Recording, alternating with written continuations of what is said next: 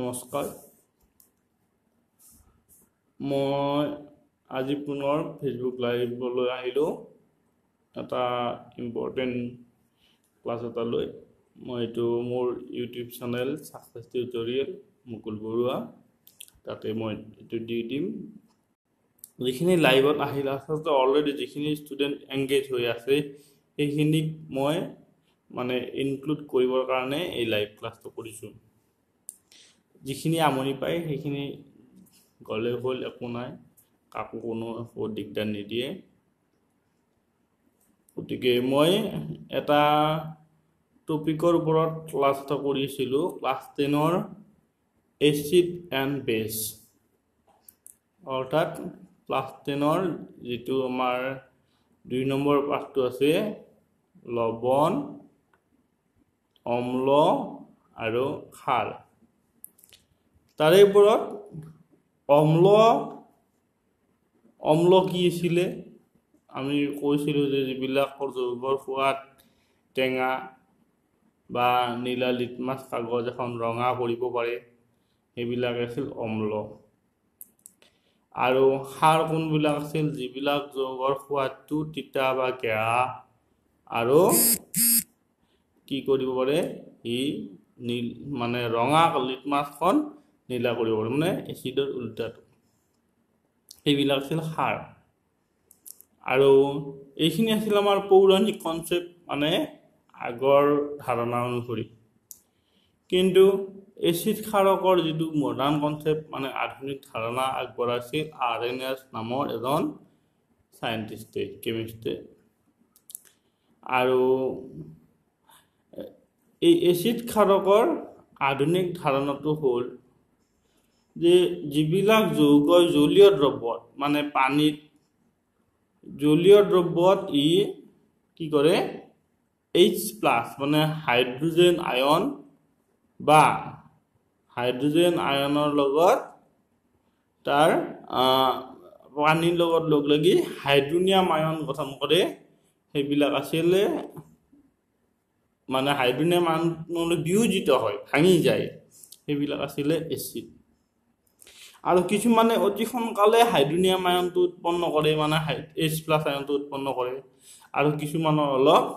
সময়ৰ আৱশ্যক হয় এতিয়া এই যিখিনি অতি সোনকালে হাইড্ৰোজেন আয়নটো উৎপন্ন কৰে সেইবিলাক আছিল তীব্ৰ এচিড আৰু যিবিলাক অলপ পলমকৈ উৎপন্ন কৰে সেইবিলাক আছিল আমাৰ মৃদু এচিড এতিয়া এচিড আৰু ক্ষাৰকৰ মাজত এটো এচিড গল ক্ষাৰক আছিল কোনবিলাক যিবিলাকে আকৌ জলীয় দ্ৰব্যত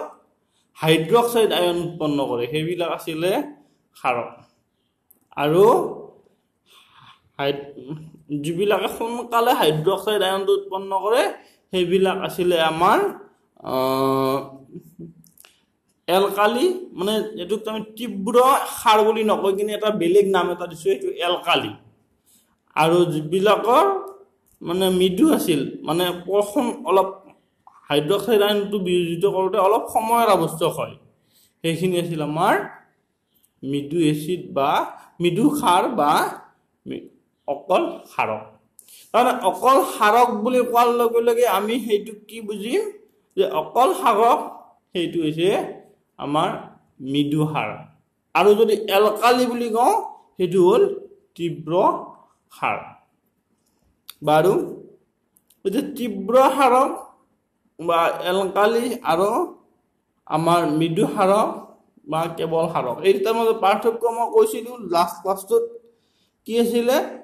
যে ক্ষাৰক হল সকলো ক্ষাৰকে এলকালি নহয় কিন্তু সকলো এলকালি কি হ'ব ক্ষাৰক হ'ব গতিকে এলকালি আৰু ক্ষাৰকৰ মাজত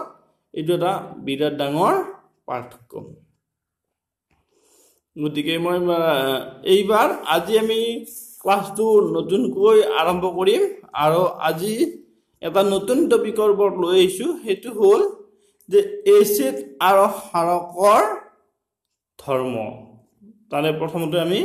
এচিডৰ ধৰ্মৰ বিষয়ে আলোচনা কৰিম এটা এচিড কোনবিলাক যে এচিডৰ সোৱাদটো কি আছিল টেঙা গতিকে এইটো এটা ধৰ্ম যে এচিডৰ সোৱাদ টেঙা 1 নম্বৰ 2 নম্বৰ যে এচিডে নীলা লিটমাছ কাগজ ৰঙা কৰিব পাৰে ইম্পৰ্টেন্ট ধৰ্ম মনত ৰাখিলে যে এচিডে নীলা লিটমাছ কাগজ ৰঙা কৰিব পাৰে 3 নম্বৰ এচিডৰ যেটো জলীয় দ্ৰব্য মই যদি অলপ পানী ললো এই পানীত যদি মই অলপ এচিড দি দিওঁ দিয়ালে এইখিনি এচিডৰ জলীয় দ্ৰৱ হৈ যাব আৰু এই জলীয় দ্ৰৱখিনি মানে এচিডৰ জলীয় দ্ৰৱখিনি কি হয় বিদ্যুতৰ পৰিবাহী হয় মানে ইয়াৰ মাজৰে বিদ্যুৎ পাৰ হৈ যায় আৰু এচিডৰ জলীয় দ্ৰব্য বিদ্যুৎ বিশ্লেষ্য গতিকে এইটো বৰ ইম্পৰ্টেন্ট ধৰ্ম হয় এচিডৰ জলীয় দ্ৰব্য বিদ্যুৎ পৰিবহন কৰে অৰ্থাৎ এচিড বিদ্যুৎ বিশ্লেষ্য তাৰ পিছত আহিলে যে আমাৰ এই তিনটা ইম্পৰ্টেন্ট ধৰ্ম কি কলো মনত ৰাখিব লাগিব এচিডৰ সোৱাদ টেঙা এচিডে নীলা লিটমাছ কাগজ ৰঙা কৰে এচিডৰ জলীয় দ্ৰব্যই বিদ্যুৎ পৰিবহন কৰে অৰ্থাৎ এচিড বিদ্যুৎ বিশ্লেষ্য ইয়াৰ পিছত আহিল এটা ইম্পৰ্টেন্ট ধৰ্ম কম যে এচিডে যেতিয়া ধাতুৰ লগত বিক্ৰিয়া কৰে মই যদি এটা এচিড লওঁ এটো আসলে বস্তুটো হাতে আমি দেখাব পাৰিলে ভাল ল্যাবৰেটৰীত আমি দেখুৱাম বাৰু কিন্তু এতিয়া লকডাউনত কত আমি ল্যাবৰেটৰী বিচাৰি যাম গতিকে আমি শিকিব লাগে যে মই এটা এচিড ললো এই এচিডত যদি মই ধাতু এটুকুৰা পেলাই দিওঁ তেতিয়া এচিডে ধাতুৰ লগত বিক্ৰিয়া কৰি ধাতুটো লৱণ আৰু হাইড্ৰোজেন গ্যাস উৎপন্ন কৰে কি গ্যাস উৎপন্ন কৰে হাইড্ৰোজেন গ্যাস উৎপন্ন কৰে কেনেকৈ গম পাম যে যেতিয়া আমি মানে এইটো এচিডত ধাতুটো দি দিলো দিয়াৰ লগে লগে কি হয় তাৰ পৰা বুৰবুৰণি কাঢ়ি ধোঁৱা ওলাব আৰু এই বুৰবুৰণি কাঢ়ি যেটো গ্যাস ওলাব সেই গ্যাসটো যদি মই এটা ডিএসএল কাঠি এনেকৈ মাৰি দিওঁ এনেকৈ যদি ধৰো তেতিয়াটো শব্দ কৰি জ্বলি উঠিব অৰ্থাৎ হাইড্ৰোজেন গ্যাস যেতিয়া জ্বলে হাইড্ৰোজেন গ্যাসে সদায় শব্দ কৰি জ্বলি উঠে আৰু যেহেতু হাইড্ৰোজেন গ্যাসে শব্দ কৰি জ্বলি উঠে সেই কাৰণে এচিড সদায় ধাতুৰ লগত এই বিক্ৰিয়া কৰি হাইড্ৰোজেন গ্যাস উৎপন্ন কৰিবলৈ আমি তাৰ পৰা উৎপন্ন নিব পাৰো তাৰ পিছত আহিলে যে এচিডে যদি আমি ধাতুৰ লগত বিক্ৰিয়া কৰি লৱণ আৰু হাইড্ৰোজেন গ্যাস উৎপন্ন এচিডে যদি ক্ষাৰকৰ লগত বিক্ৰিয়া কৰে এচিডে ক্ষাৰকৰ লগত বিক্ৰিয়া কৰি কি উৎপন্ন কৰে যে লৱণ আৰু পানী উৎপন্ন কৰে আৰু এই এচিডে ক্ষাৰকৰ লগত বিক্ৰিয়া লৱণ আৰু পানী উৎপন্ন কৰে আৰু এনে বিক্ৰিয়াক আমি প্ৰশমন বিক্ৰিয়া বুলি কওঁ তাৰ পিছত আহিলে যে লৱণ পানী উৎপন্ন কৰিলে প্ৰশমন বিক্ৰিয়া গৈ গল কেইটা ধৰ্ম গল 4টা মান গল 5টা ধৰ্ম গল তাৰ পিছত এচিডে ধাতুৰ অক্সাইডৰ লগত বিক্ৰিয়া কৰে ধাতুৰ অক্সাইডৰ লগত বিক্ৰিয়া কৰি লৱণ আৰু পানী উৎপন্ন কৰে এই কনসেপচন বিলাক মনত থাকিব লাগিব মই মানে বস্তুটো এনেকৈ কৈ আছো যাতে আমাৰ মনত যে এচিডে ধাতুৰ লগত বিক্ৰিয়া কৰি কি লৱণ আৰু হাইড্ৰোজেন গ্যাস উৎপন্ন কৰে এচিডে ক্ষাৰকৰ লগত বিক্ৰিয়া কৰি কি উৎপন্ন কৰে লৱণ আৰু পানী উৎপন্ন কৰে এনেকুৱা এটো বিক্ৰিয়া প্ৰশমন বিক্ৰিয়া বলে মানে এটো নিউট্ৰেলাইজ হৈ যায় এচিডে ক্ষাৰকৰ লগত লগ লাগি কি কয় এচিডো নাই ক্ষাৰো নাই মই হেদিনা এটা উদাহৰণ দিছিলো যে আমাক যেতিয়া সৰুতে ৰঙা পৰুৱাই মানে বাৰিষাৰ বতৰত কি হয় এই জালমা বুলি কয় আমাৰ থলুৱা ভাষাত ৰঙা পৰুৱাৰ এটা লাইন চুল থাকে যেতিয়া ৰঙা পৰুৱা লাইন বাটি বাটি যাই থাকে তেতিয়া আমাৰ সৰু ল'ৰা ছোৱালীবিলাকে নাজানে তৎক্ষণাৎ ভৰিখন পৰিলে ভৰিত কামুৰে আৰু যেতিয়া ভৰিত কামুৰিলে কি হয় তাতে সেই ৰঙা পৰুৱাটো এবিধ ফৰ্মিক এসিড ঢালি দিয়ে দিয়াৰ লগে লগে কিছু ফৰফৰাই বেছি ফৰফৰণি হয় শব্দটো আৰু তেতিয়া আমাৰ মাহঁতে সৰুতে কৈছিলে যে তাতে পেছাব কৰি দিব লাগে মানে কি পেছাব খাৰ থাকে গতিকে খাৰে কি কৰে এসিডটো প্ৰশমিত কৰে কৰাৰ লগে লগে আমি তাৰ পৰা কিছু উপশম পাওঁ এতিয়া যেটো উপশম পাওঁ গতিকে অৰ্থাৎ আমি এইটো তাৰ পৰা এইটো কম পাওঁ যে এচিডে ক্ষাৰকৰ লগত বিক্ৰিয়া কৰি এচিড ক্ষাৰকৰ দুইটা ধৰ্ম নোহোৱা হয় প্ৰশমিত হয় এচিডৰ ধৰ্ম নাথাকে ক্ষাৰৰ ধৰ্ম নাথাকে সেই প্ৰশম বেলেগ নহয় এচিড আৰু ক্ষাৰকৰ মাজৰ বিক্ৰিয়াত যিটো মানে এচিডৰ মানে যিটো এক্টিভিটি সেইটো লোপ পায়, ক্ষাৰকৰ এক্টিভিটিটো লোপ পায়। গতিকে কি হৈ যায়, এচিড আৰু ক্ষাৰ লগে লগে নিউট্ৰেলাইজ হৈ যায়, অৰ্থাৎ এইটো নিউট্ৰেলাইজেশ্যন ৰিয়েকশ্যন বুলি আমি যাক কম। এইটো হ'ল আমাৰ প্ৰশমন বিক্ৰিয়া। তাৰপিছত এচিডে ধাতুৰ অক্সাইডৰ লগত বিক্ৰিয়া কৰি আৰু ধাতুৰ অক্সাইডৰ লগত বিক্ৰিয়া কৰি লৱণ আৰু পানী উৎপন্ন কৰে। গতিকে আমি কেইটামান ধৰ্ম অলপ মনত পৰিল চাওঁ কি ক'লো। নাম্বাৰ 1, এচিডৰ সোৱাদ টেঙা। নাম্বাৰ 2, এচিডে কি কৰে, নীলা লিটমাছ কাগজ ৰঙা কৰে। নাম্বাৰ 3, এচিডৰ জলীয় দ্ৰব্যই বিদ্যুৎ পৰিবহন কৰে, অৰ্থাৎ এচিড বিদ্যুৎ বিশ্লেষ্য। ডাইৰেক্ট এচিড নহয়, এচিডৰ জলীয় দ্ৰব্য, তাতে পানী থাকিব। তাৰপিছত এচিডে ধাতুৰ লগত বিক্ৰিয়া কৰি ধাতুটো লৱণ আৰু হাইড্ৰজেন গেছ উৎপন্ন কৰে। তাৰপিছত এচিডে ক্ষাৰকৰ লগত বিক্ৰিয়া কৰি লৱণ আৰু পানী উৎপন্ন কৰে, এনে বিক্ৰিয়াক প্ৰশমন বিক্ৰিয়া বোলে। তাৰপিছত এচিডে ধাতুৰ অক্সাইডৰ লগত বিক্ৰিয়া কৰি লৱণ আৰু পানী উৎপন্ন কৰে। এইকেইটা যদি আমাৰ কনচেপশ্যন মনত থাকি যায়, মুখত যদি থাকিয়ে যায়, তেনেহ'লে আমি এচিডৰ প্ৰধান প্ৰপাৰ্টি কেইটা আমাৰ মনত আহি গ'ল বুলি আমি ভাবি ল'ব পাৰোঁ। এতিয়া দেখা যাওক আমি এইকেইটা কেনেকৈ আগবাঢ়ো। মই অলপমান হাতে কামে কলমে দেখুৱাইছোঁ।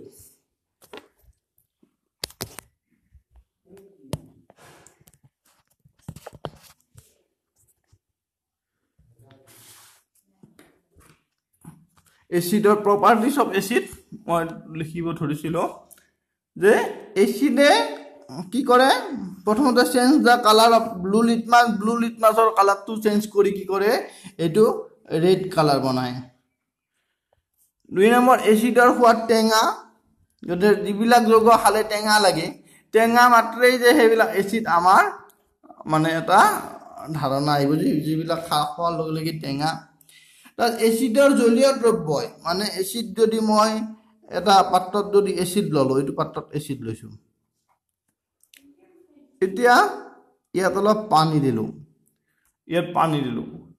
পানী দিয়াৰ পিছত মই এডাল পৰিবাহী তাঁৰ এডাল আনি ইয়াতে এনেকৈ কানেক্ট কৰিছোঁ, আন এডাল তাঁৰ এনেকৈ কানেক্ট কৰিছোঁ, কৰি মই ইয়াত যদি বেটাৰী লগাই দিওঁ, এনেকৈ চাবি লগাই দিলোঁ, দিয়াৰ লগে লগে কি হ'ব, ইয়াৰ মাজেৰে চাৰ্কিটটো কমপ্লিট হ'ল। তাৰমানে অৰ্থাৎ ইয়াত যিটো ডাইৰেক্ট কানেকশ্যন নাই, ডাইৰেক্ট কানেকশ্যন নাথাকিলেও তাৰ মাজেৰে কি হৈ গৈছে, বিদ্যুৎ প্ৰবাহ চালিত হৈছে। আৰু বিদ্যুৎ প্ৰবাহ যিহেতু চালিত হৈছে, অৰ্থাৎ এচিডৰ এই যিখিনি জলীয় দ্ৰব্য এইখিনিয়ে বিদ্যুৎ পৰিবহন কৰিছে। আৰু যিহেতু বিদ্যুৎ পৰিবহন কৰিছে, গতিকে এচিড বিদ্যুৎ বিশ্লেষ্য। ইয়াৰ পিছত আহিলে আমাৰ যিটো এচিডে যেতিয়া ধাতুৰ লগত বিক্ৰিয়া কৰিব, মই এটা টেষ্ট টিউব এটা ল'লোঁ,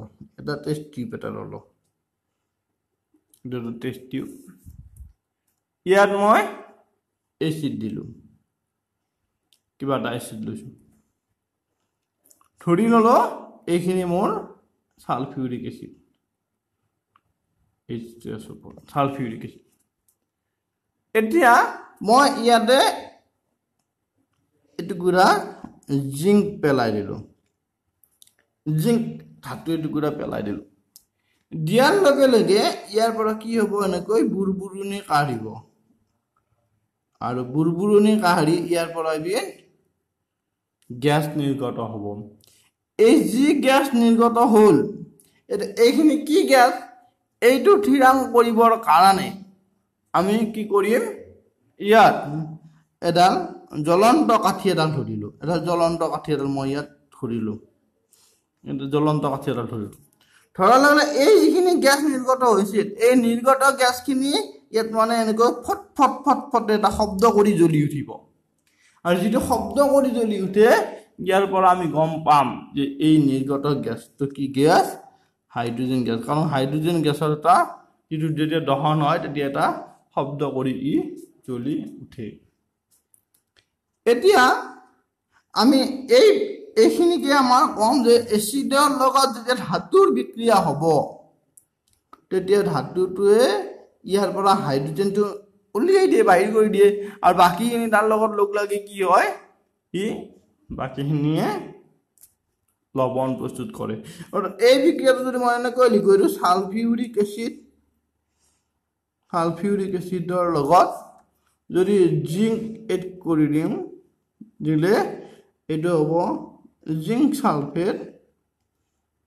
প্লাছ হাইড্ৰজেন। সেনেকৈ আমি বেলেগ এচিড এটাও যদি লওঁ,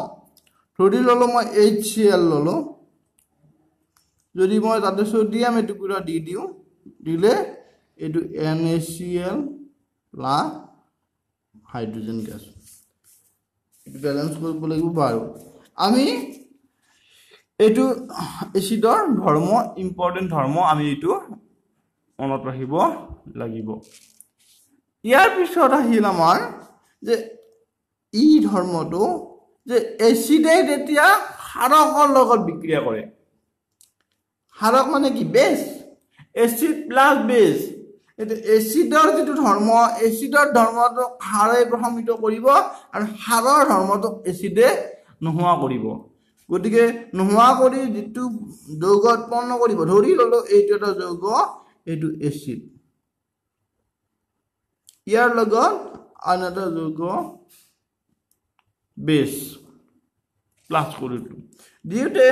এটা নতুন যৌগ উৎপন্ন হ'ল। এই নতুন যিটো কম্পাউণ্ড উৎপন্ন হ'ল, এই উৎপন্ন যৌগটোত না এচিডৰ ধৰ্ম থাকিব না বেছৰ ধৰ্ম থাকিব। অৰ্থাৎ ইয়াত এচিডৰ ধৰ্মও নাথাকে, ক্ষাৰৰ ধৰ্মও নাথাকে। যিহেতু এচিডৰ ধৰ্ম আৰু ক্ষাৰৰ ধৰ্ম এটাও নাথাকে, গতিকে এইটো কি হ'ব, এইটো নিউট্ৰেল হ'ব, অৰ্থাৎ ই প্ৰশম হ'ব, এইটো প্ৰশমিত হ'ব। আৰু গতিকে এইকাৰণে এই বিক্ৰিয়াটোক আমি নিউট্ৰেলাইজেশ্যন ৰিয়েকশ্যন বা প্ৰশমন বিক্ৰিয়া বুলি কওঁ। অৰ্থাৎ মই যদি এটা এচিড লওঁ, ধৰি ল'লোঁ HCl ল'লোঁ, এটা বেছ লওঁ NaOH, এটা ক্ষাৰ ল'লোঁ, ইয়াৰ মাজত যিটো বিক্ৰিয়া হ'ব হ'লে এইটো NaCl হৈ গ'ল আৰু পানী উৎপন্ন হ'ল, আৰু পানী NaClটো লৱণ। গতিকে ইয়াত এচিডো নাই,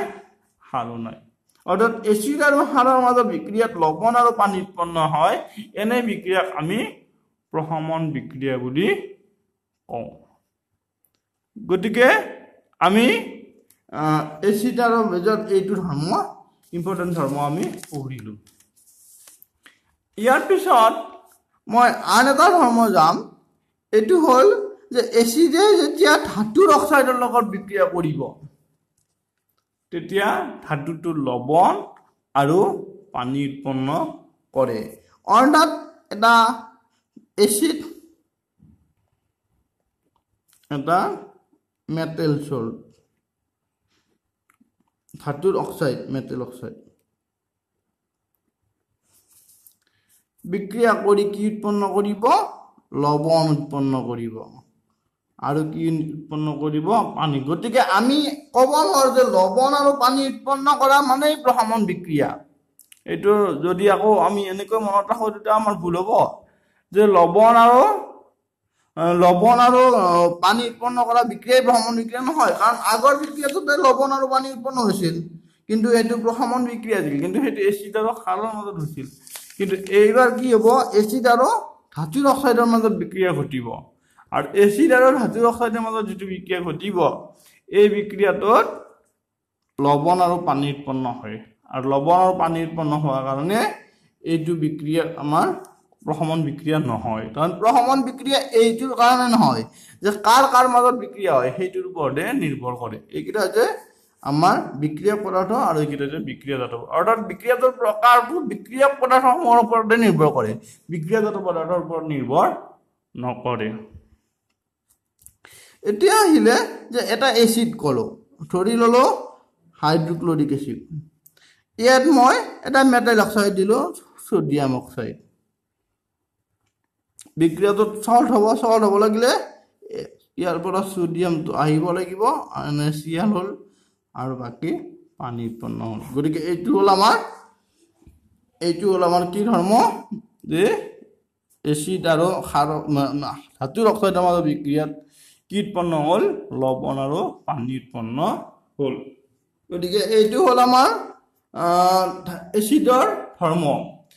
এচিডৰ ধৰ্মখিনি যদি আমি ভালকৈ বুজি পালোঁ তেনেহ'লে আমি এচিডৰ আটাইকেইটা ধৰ্মৰ বিষয়ে সুন্দৰকৈ আমি যদি এটা মানে হেৰি কৰি লিখি লওঁ টপিক কেইটা এখন বহীত এখন হেৰিত মই ক্লাছটো কৰি থাকোঁতে যদি বহী এখন সকলোৱে ৰেডি কৰি লৈছিল তেনেহ'লে নিশ্চয় কিবা এটা হ'ল হয় আৰু যদি নাই হোৱা ভিডিঅ'টো আকৌ একবাৰ চাব পাৰিব কিন্তু এইটো মোৰ ফেচবুকত নাথাকিব এইটো মোৰ ছাকচেছ টিউটৰিয়েল মুকুল বৰুৱা বুলি যিটো ইউটিউব চেনেল আছে তাতেই মোৰ সেইটো ভিডিঅ'টো পোৱা যাব গতিকে মই ইয়াত শ্বেয়াৰ নকৰিম কিন্তু তথাপিতো যদি চেনেলটো ছাবস্ক্ৰাইব কৰি লয় মোৰ আগৰ ভিডিঅ'কেইটা পাব আৰু নতুন আৰু বেলেগ বেলেগ টপিক মই আজি ৰাতিও এটা দিম সেইটো মই কিন্তু লাইভ ক্লাছত নাহোঁ গতিকে বিশেষকৈ ক্লাছ 10ৰ ষ্টুডেণ্টখিনি যদি কাৰোবাৰ ঘৰত আছে বা যদি কাৰোবাৰ সম্পৰ্কীয় বা ওচৰে পাজৰে যদি আছে সেইখিনি যদি শ্বেয়াৰ কৰি সিহঁতক অলপমান সহায় কৰে তাৰ কাৰণে মই বিনম্ৰ অনুৰোধ জনাইছোঁ আৰু এনেও লকডাউন যিহেতু সকলো বন্ধ গতিকে সিহঁতৰ সময়খিনি এটা মানে ভাল পদক্ষেপ এটা লওক আৰু কিবা অকণমান শিকক নিজৰ ফালৰ পৰা যে নিজে নিজে শিকিয়ক কিবা এটা যদি আয়ত্ব কৰে নিশ্চয় আমাৰ ভাল লাগিব আৰু ময়ো ছাকচেছ হোৱা বুলি ভাবিম গতিকে এইখিনি কৈ মই আজি আমাৰ ভিডিঅ'টো শেষ কৰিম আৰু নেক্সট মই ইলেক্ট্ৰিচিটিৰ ওপৰত বিদ্যুতৰ ওপৰত এইটো পঢ়াই আছোঁ তাৰে আজি পেৰেলেল কানেকশ্যনৰ ওপৰত দিম এইটো মোৰ চেনেলটোত থাকে যাব যিটো ৰেজিষ্টেঞ্চৰ পেৰেলেল কানেকশ্যন সেইটোৰ ওপৰত ইয়াৰ ক্লাছটো হ'ব গতিকে সেইখিনি যদি চেনেলটো ছাবস্ক্ৰাইব কৰি লয় বা চাই তেনেহ'লে তাৰ পৰা পাই যাব ঠিক আছে ধন্যবাদ থেংকছ ফৰ ৱাচিং এগেইন